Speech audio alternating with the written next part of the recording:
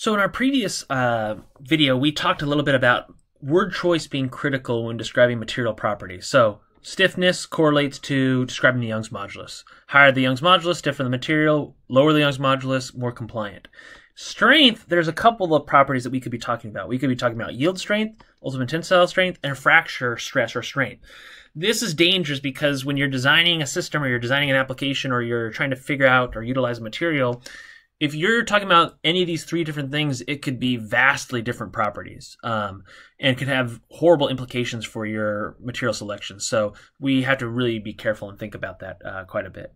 How ductile is your material? Is a material ductile? What are we talking about? We're talking about the strain at failure. So more strain, higher strain at failure value, more ductile. Lower strain at failure value, more brittle. Material resilience, that refers to toughness. Again, not a stiff compliant. If it's weak, that material is not tough.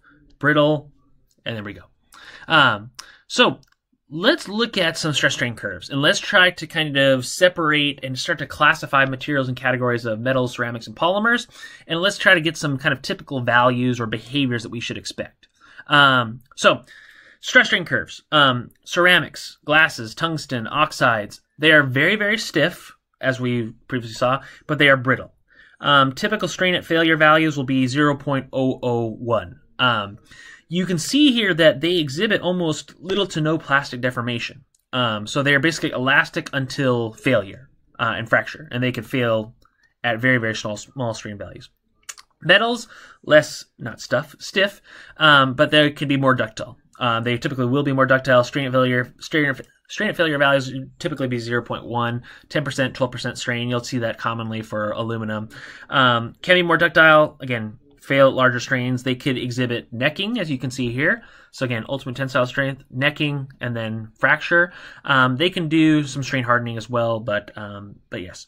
Again, ductility, stiffness, strength depend on bonding and your potential interaction. Polymers, biomaterials, more compliant, and they are extremely ductile. So they are not as stiff. They're probably the least stiff of these materials. Composites can probably be somewhere in between here. But the unique thing about polymers is that strain at failure value, 5 to 10. So look at that. That's 1, 2, 3, 4, probably 4 orders of magnitudes larger than that value. So that explains why Kevlar is so tough. You're getting a 4 order of magnitude increase in that strain at failure value. And again, one of the other things you can see with polymers is at the very end, right before fracture, you can have these polymer chains realign and recrystallize, and the stabilizing of a neck, and you can see potentially some slight increase at the very end there if you're looking at true stress strain curves. But that's the unique thing about polymers. They're dynamic. You're breaking those intermolecular bonds as well.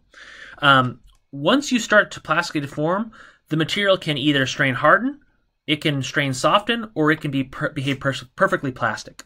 And so we'll get into that a little bit later.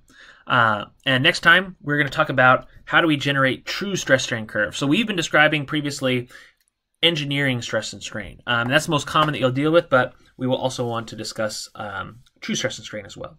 So we'll see you in the next video. Thanks. Bye.